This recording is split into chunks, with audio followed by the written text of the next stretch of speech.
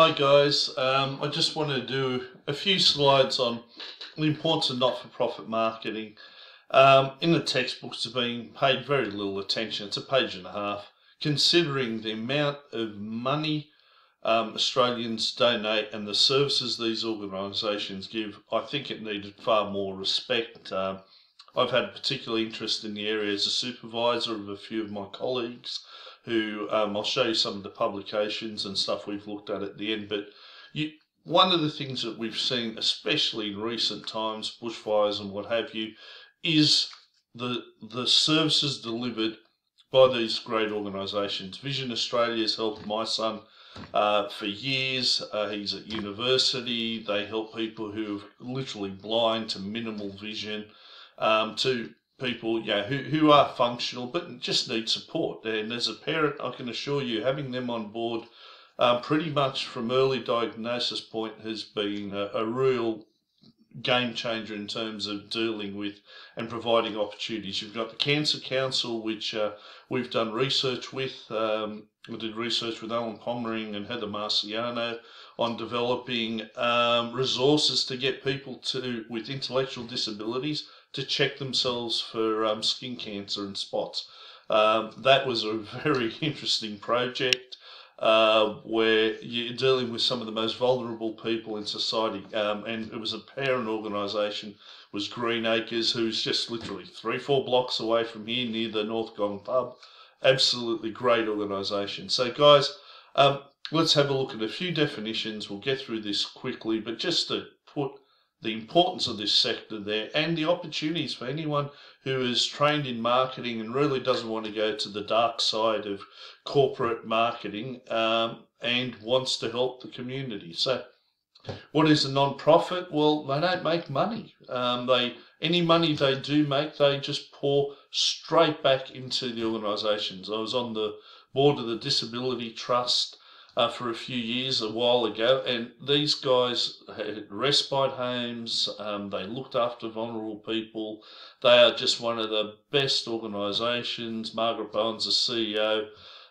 You've got Matt there, Penny, top managers. I mean, it was a privilege to work with such a caring organisation, and they provided work opportunities. They're just great.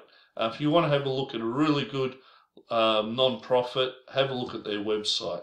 So again guys, you look at it with the bushfires, we donate to a lot of these things. UNICEF, the Red Cross, this is literally the outcome of people who want change and want to help other people.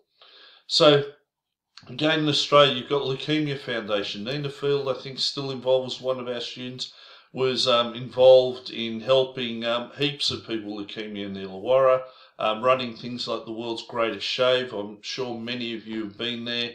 At the moment, a lot of research funding's gone into cancer. There are non-profits everywhere. They just don't get the prominence or get to the ear of millennials, and this is one of the problems. More non-profits. The Salvation Army, most people don't realise it is actually a church-based charity who is viewed as one of the most trusted brands and organisations in Australia, and they are an institution in the country. So what's the story with NPOs, guys? The non-profit sector in Australia has 700,000 charities, all trying to provide a service and benefit the community. Now, you look in terms of employment, 604,000 people. Now, they've been particularly impacted by the current circumstance of the coronavirus. It's hurting a lot of them getting volunteers. But I know that any of you, if you want to show who you are to an employer, get involved with a non-profit. Help, volunteer, contribute. A lot of the times, that's one of the key decisions. They want to know who you are as an individual and as a member of society. Now, you look at this, had an income of $33.5 billion. So twice as large as the entire contribution to Tasmania. I'm pretty sure I updated this last year, so this is current. Now, again, non-profit, Fred Hollow's organisation, I mean, getting people who are blind to see again. I mean, it's superb. The state emergency, so the RFS at the moment sitting on $50 million of donations. I think it's from Claire Barber trying to figure out if they can legally use them. Oxfam. Now, guys, one of the locals I've told you is Green Acres. Superb. Look at providing employment for adults, teenagers with intellectual disabilities. Absolute privilege working with them. Just fantastic. And you've got the Disability Trust I've already spoken about. Really doing a lot in service provision. Another one where my nephew was the Kids Wish Ambassador, Noah Southall, until he passed away. These guys are doing speech therapy. They do a Christmas party at the entertainment centre normally for all kids with disabilities. It's a really great event, a great community organisation. Now, one of the interesting things I want to point out that where a lot of your marketing skills can come to the fore are through donations. Government gives some grants, but a lot of the times they have to fund their activities and generate their own income to provide services. So it's very interesting.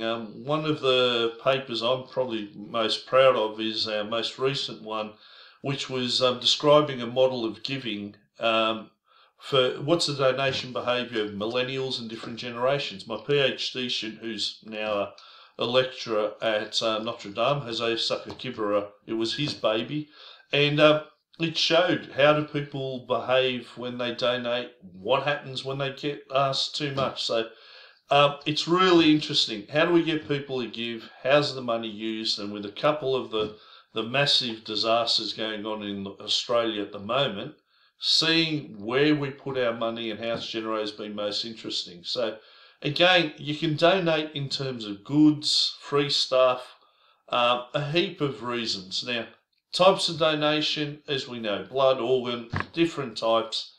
All I wanted to do was highlight to you that there really is an opportunity to do internships, try your marketing skills. My third year students have, in the past, would do marketing plans for these charities to help them promote their activities, create awareness. In terms of the research I've been involved with, you could see that the paper is Poisoning the Well, a donation request fatigue model. This only came out this year. Dr. Paul Chadd's an expert on market orientation. How do you get charities to use more marketing-based approaches to communicate with stakeholders, communicate their value proposition, increase donation behaviour? You can see the journal, Non-Profit and Public Sector Marketing. We also published the theoretical framework for doing this. Now, my other PhD student, Dr. John Cantrell, was Why Companies Give. There are opportunities to get involved on the corporate side and manage the donations and the corporate reputation. So these are just some of the areas you can go in. I thought that this area deserved just a bit more respect than the textbook gave it. And it is a very fulfilling area to have a career in. So guys, I just thought I'd give you a quick wrap up. Not for profit, doing fantastic things for the world and the Australian community.